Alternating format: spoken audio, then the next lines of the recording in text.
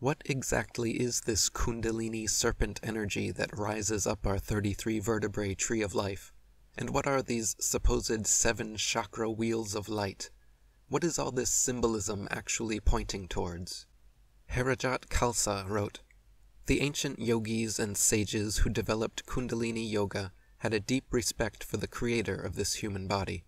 They knew in their profound devotion and worship that so perfect a creator could only have created perfection in design, function, and potential. Based on this respect, they sought knowledge of the totality of the human being. They researched the human ability to maintain good health, increase vitality, open consciousness, and expand the experience of the excellence of human life. Their research gave them a great understanding of the nervous system, glandular system, organ system, energy system, and brain.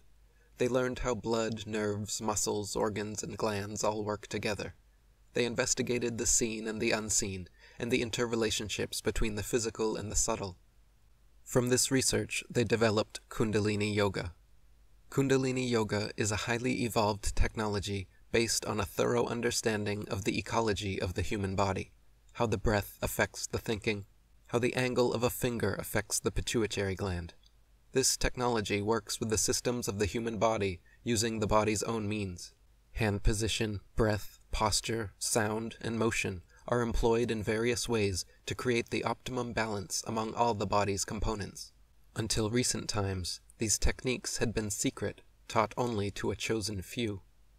When babies are born, their entire 33 vertebrae spinal column is loose, flexible, and independently operating. By adolescence, however, the first 4 vertebrae begin fusing into a single unit, known as the coccyx, and by early adulthood, the next 5 vertebrae fully fuse into another single unit, known as the sacrum. No longer able to move about freely and independently, various processes of the cerebro-spinal system become constricted and deregulated, such as the relaxation response, hormone production, and the flow of spinal fluid.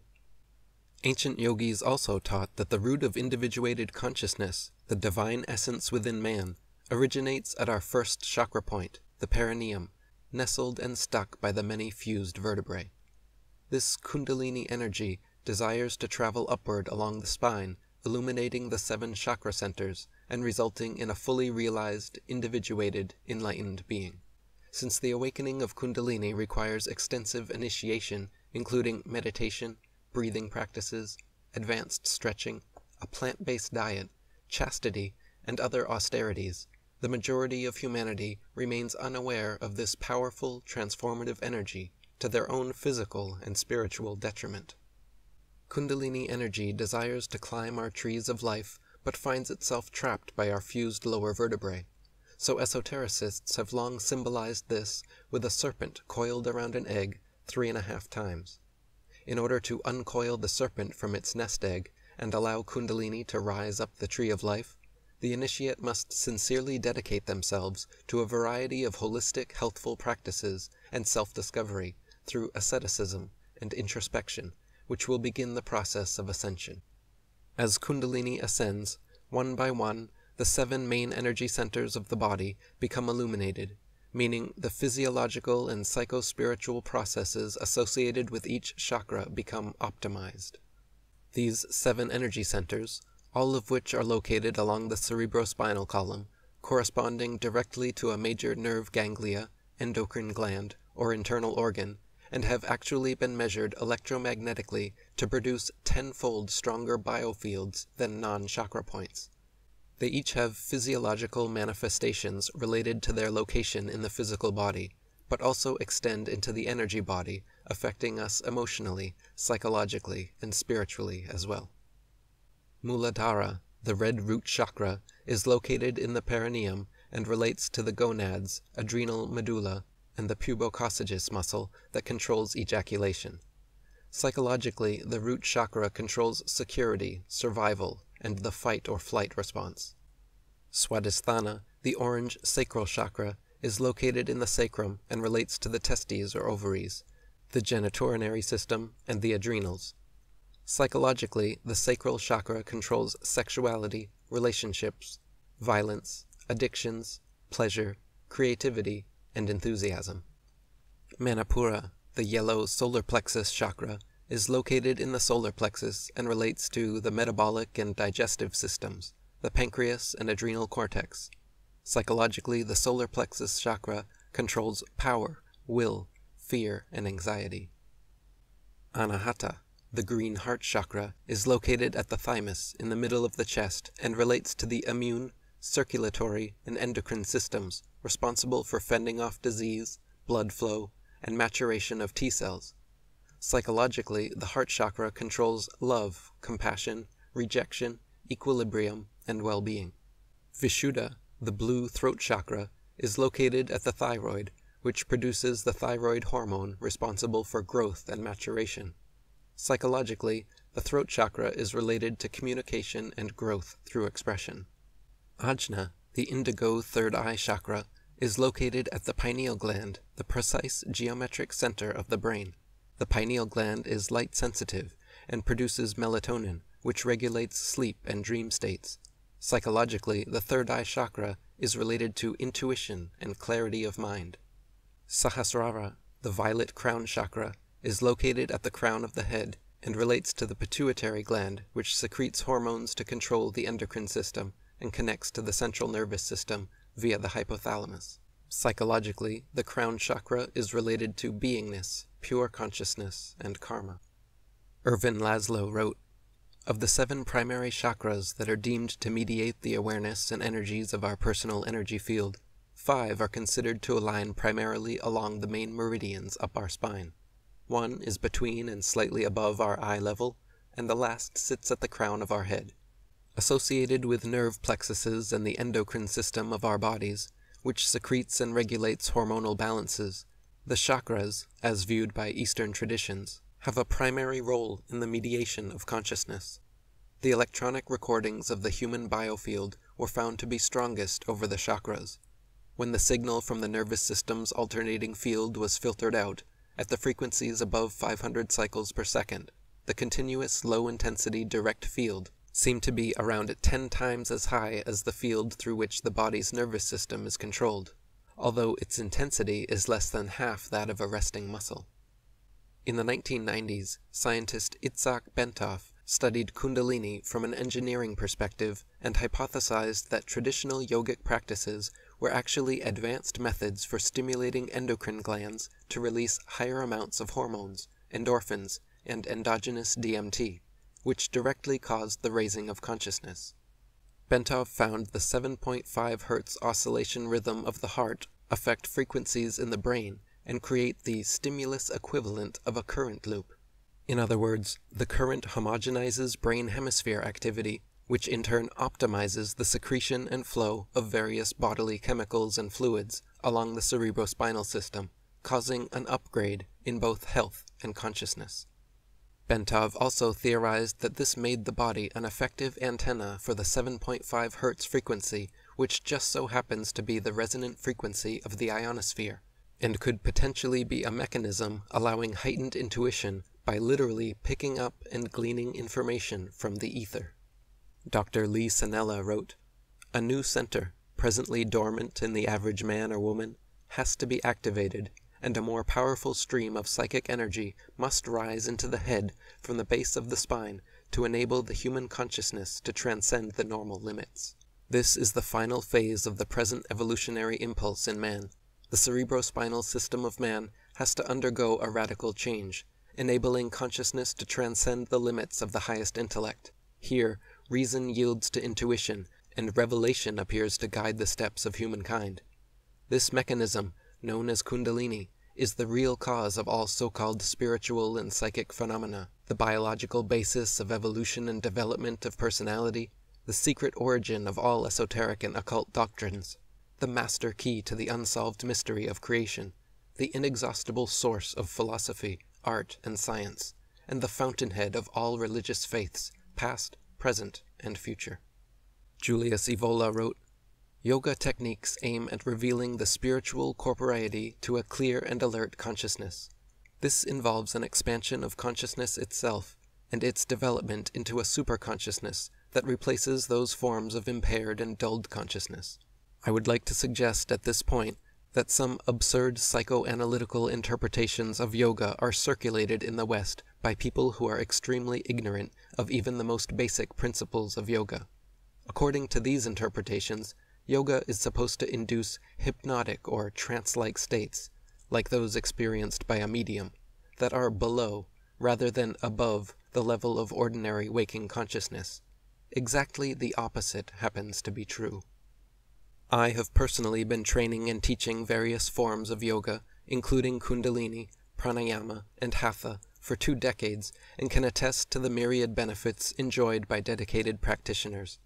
Regular yoga practice has been proven to relieve stress, general body aches, pains, and anxiety, and depression, increase stamina, lung capacity, core strength, mindfulness, mental clarity and focus, improve posture, poise, and patience, promote longevity and cellular regeneration, boost energy levels, elevate mood, release happiness endorphins, improve digestion, assimilation, and elimination, aid in deeper sleep, and elicit the relaxation response.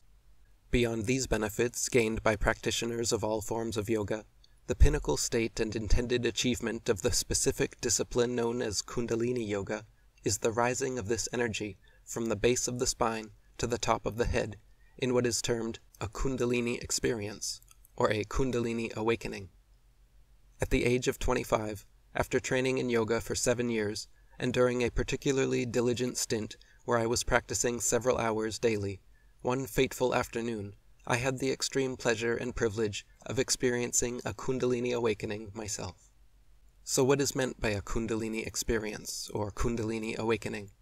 Some signs and symptoms of experiencing a typical Kundalini awakening include fiery or electrical sensations rising up the spinal column, internal sounds like a hum, buzz, or ringing in one's ears, body shaking, jerking, or convulsions, severe emotional swings from extreme bliss to inconsolable sadness, personal and interpersonal realizations and revelations, visual and auditory hallucinations or hypersensitivities, and waves of intense joy, contentment, and fulfillment.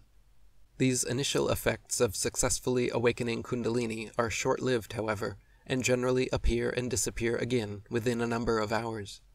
Under proper spiritual guidance, and with adequate physical preparation, the entire process should be very positive and beneficial, but without the necessary guidance and preparedness, Kundalini awakening too early can have detrimental effects as well.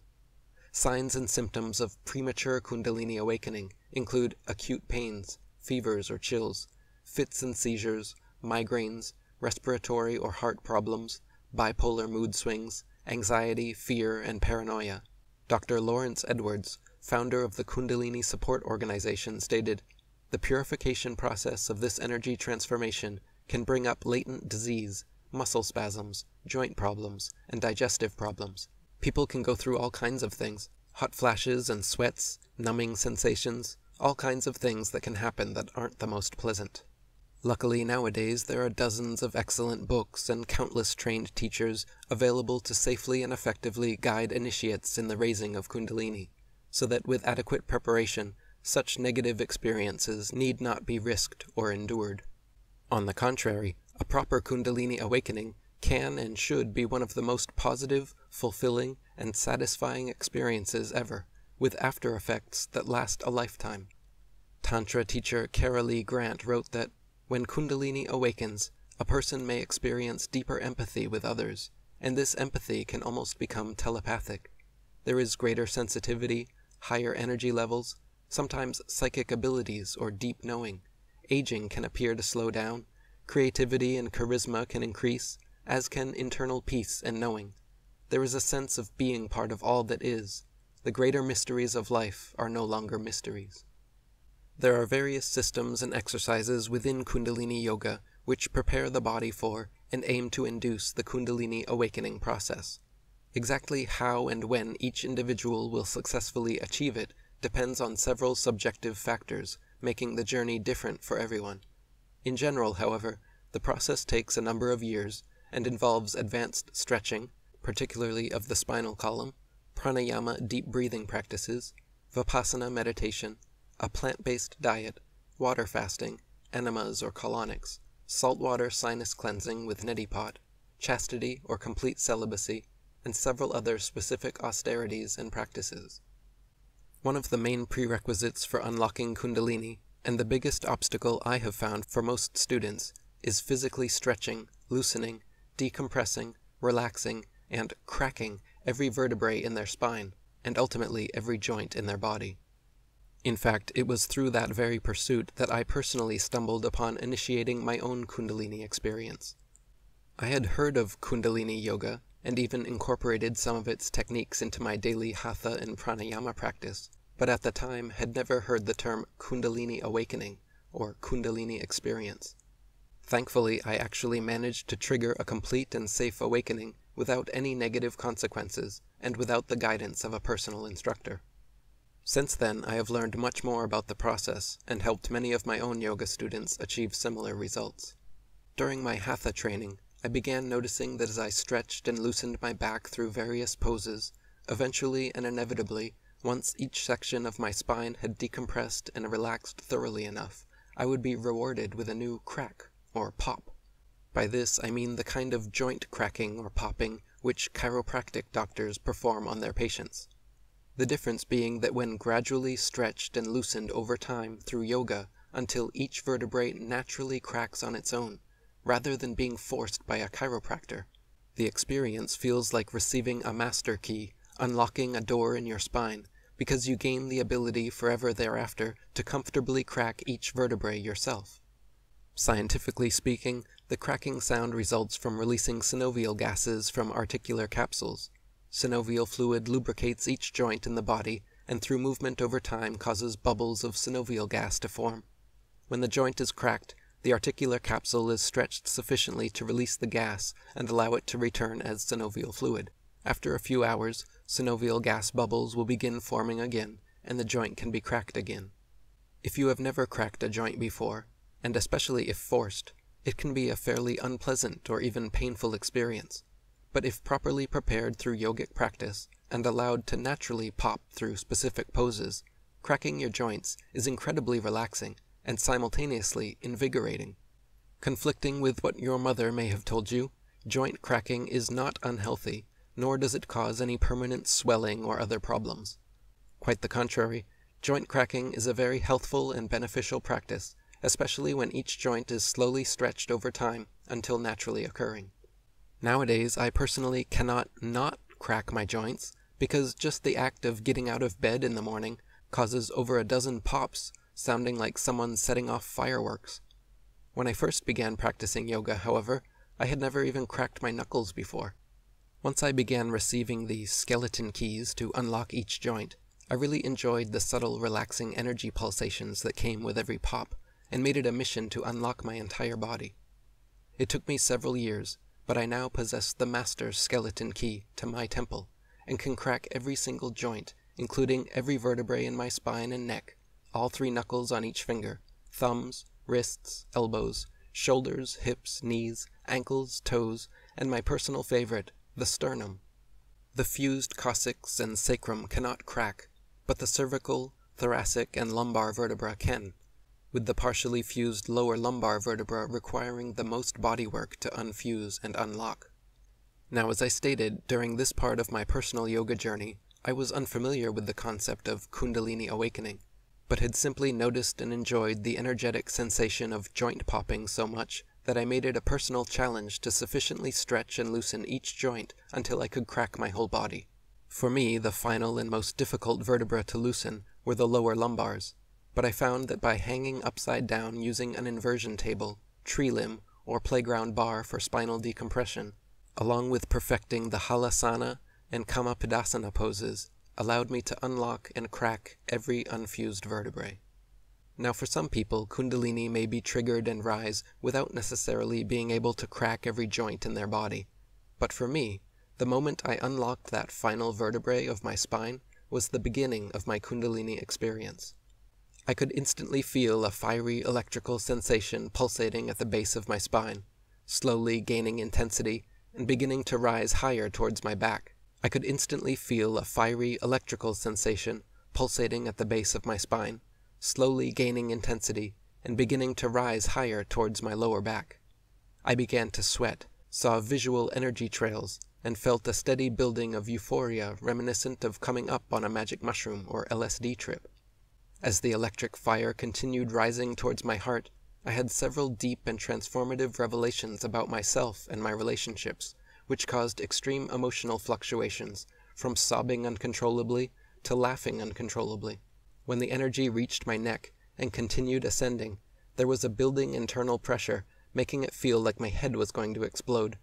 Finally, the electrical fire engulfed my entire head and torso, and I had the extreme pleasure of experiencing for hours the highest high imaginable without taking any drugs. I laid on my bed euphoric, laughing hysterically, lightly flailing and flopping my arms and legs around, feeling the same kind of body high and hypersensitivity to touch characteristic of the drug ecstasy. The entire experience was like having the positive effects of all the best drugs in the world hitting you simultaneously and completely naturally. After several hours of perfect bliss, the feelings slowly subsided and normal life returned, but something deep within me changed forever thereafter. Within months I committed myself to veganism and ahimsa, non-violence, which led me to voluntarism, and ultimately to researching and discovering the conspiratorial control of humanity outlined ever since in my books and videos. It was then that I dedicated my life to exposing the truth and vowed never to stop my activism until the New World Order dies, or I do. Anyone who knew me before and after my Kundalini experience in 2007 would confirm that a radical transformation occurred during this time where I fully came into my own. I felt debilitating pangs of empathy for the suffering of people in war-torn countries and animals in factory farms. It is this compassion for all sentient beings that led me to become the dedicated vegan voluntarist truth activist that I am today. There are theories that Kundalini awakening increases endogenous endorphin, hormone, and DMT production, both temporarily and long-term, and that bursts of them could very well explain all the psychedelic, ecstatic phenomena. I also have my own pet theory that compressed vertebrae and synovial gas buildup impedes the proper flow of cerebro-spinal fluid and the many essential chemicals contained therein, and that this is why loosening and cracking the spine is so important for optimum health and Kundalini awakening. The exact science and reasoning remains shrouded in mystery, but hopefully in the future, further experiments will enhance our understanding.